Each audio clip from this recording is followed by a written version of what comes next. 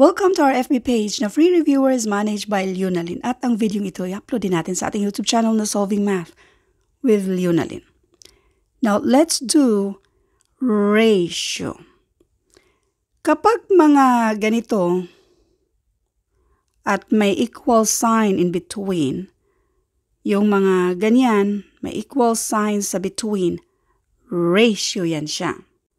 Now, let's do number 1. And by the way, random post lang to. Balitig isa-isang nag-post pero hindi ko sasabihin kung saang post ito. Ganito lang siya kasimple. 44 times n and this is 44n. 11 times 100 and this is 1,100. Now, 44n equals 1,100. Para ma-isolate si n, since si 44 pang-multiply sa n, pang-divide na ngayon siya dito sa kabila. In other words, nag-divide ng 44 to both sides para makancel yan siya, n na lang ang natira. Now, n equals 1,100 divided by 44. Hindi na natin yan isa-isahin, and this is equal to 25. So, ang value ni n dito ay 25. Another way of solving this, gawin natin siyang fraction-like. So this is 11 over 44 equals n over 100. Cross multiplication. Pero i-keep lang natin si n at itong 100 lang ang i-transfer natin. Kasi pareho lang din naman, ibalik mo lang din si 44 na pang-divide. Nagets nyo ba? 11 times 100 nakuha na natin yan, which is 1,100. Divided by 44. Diba ganun lang din siya kanina. Divided by 44, which is equal to 25. Isa pang paraan. 11 over 44. Malist natin yan by finding the greatest common factor, which is 11. So, 11 divided by 11, and that is 1. Wait. 44 divided by 11, and this is 4. So, 1/4. N over 100. Itong 100, i-cross natin yan siya. So, 1 times 100, that is 100. Now, 100 divided by 4, and that is exactly equal to 25. Next. Uulitin ko, kapag may equal sign, yan yung ratio ang gagawin natin. Iba yung number analogy. So, this is 88 times n. 88 times n. And this one is 101 times 8. And this is 968. So, ang gagawin natin ay 88n equals 968. Para ma-isolate natin si n, since itong si 88 pang multiply dyan, pang divide na yan sa kabila. In other words, nag-divide tayo na 88 to both sides para makancel yan siya, n na lang ang natira. Now, hindi na natin yan isa-isahin. 968 divided by 88, and this is equal to 11. So, ang n dito ay 11.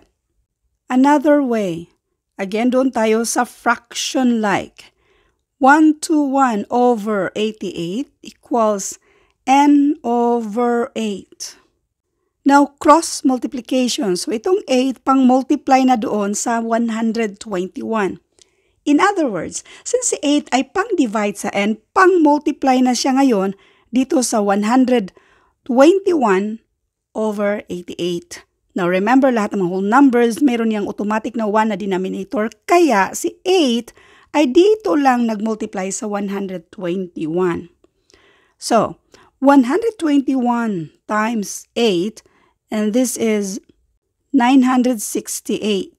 At kopyahin si 88 na denominator. 968 divided by 88, and that is equal to 11. Next, 1 over 18 equals n over 126. So, ganun pa rin ang gagawin natin itong 126 since pan-divide siya, pang-multiply siya sa numerator dito. 126 times 1, and that is 126 over 18. So, 126 divided by 18, and this is exactly equal to 7.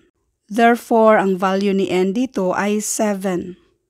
Another way of solving this, since 1 lang din naman yan, pwede mo namang idirekta na i-divide natin yan siya. 126 divided by 18, and this is 7. Next, and by the way, pagdating sa mathematics, never memorize the answer, kundi yung paraan. Yung paraan na pagka-solve natin dito, yan yung wag niyong kalimutan. So 5 over 12 equals 35 over n. Now again, cross multiplication. 5 times n. 35 times 12. This is 420. Para ma-isolate natin si n, since si 5 pang multiply sa n, pang divide na siya sa 420. So n equals 420 divided by 5, and this is exactly equal to 84. Kaya ang value ni n dito ay 84. Now, another way. Gagawin mo lang to kapag perfectly ma-divide natin. 35 divided by 5, and this is equal to 7. Yang 7 na yan yung i-multiply natin sa 12. So, bali, 35 divided by 5 equals 7. I-multiply natin sa 12. Again, gagawin mo lang to kung perfectly ma-divide siya para hindi kayo mahirapan kung meron ng mga fractions or may mga decimals na. So, yung perfectly ma-divide lang. So, 7 times 12. And this is still equal to 84. So, 84 pa rin. Next. 3 over 9 equals n over 12. Now, doon pa rin tayo sa cross multiplication. So, this is 36. Then, cross multiplication, this is 9n. Now, again, since si 9 ay pang-multiply sa n, pang-divide na ngayon siya sa 36. Or nag-divide tayo ng 9 to both sides para makancel yan siya, n na lang ang natira. Napapansin nyo, binalik lang natin si 9. So, therefore, pwede namang i-keep lang si 9. So, ganito yan siya. Itong 12 pang-multiply sa 3. 12 times 3, and this is 36. I-keep lang natin si 9. Ang natitira na lang dito sa kabila ay n. Now, n equals 36 divided by 9, and this is equal to 4. So, ang value ni n dito ay 4. Another way, itong si 3 over 9 ay malist natin yan by finding the greatest common factor, which is 3. So, 3 divided by 3, and that is 1. 9 divided by 3, and this is 3. Next, kopyahin natin si n over 12.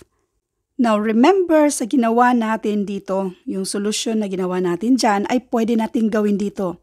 12 divided by 3, and that is equal to 4. So, bali, 12 divided by 3 equals 4. At i-multiply natin sa 1, or 1 lang din naman, 4 na ang sagot. So, di ba? 4 ang sagot dito. Now, for more examples sa ratio and proportion, lalong-lalo na yung mismong lumabas sa actual na exam dati, pwede nyong i-search ratio tapos idugtong lang yung lunalin, or pwedeng dugtungan pa yung word na lumabas para makita nyo yung previous na nating na-upload na actual na lumabas sa civil service exam dati. Again, paalala lang, when it comes to mathematics, never memorize the answer because that will never help you, kundi yung paraan kung paano natin ito sinagutan. Thank you and God bless.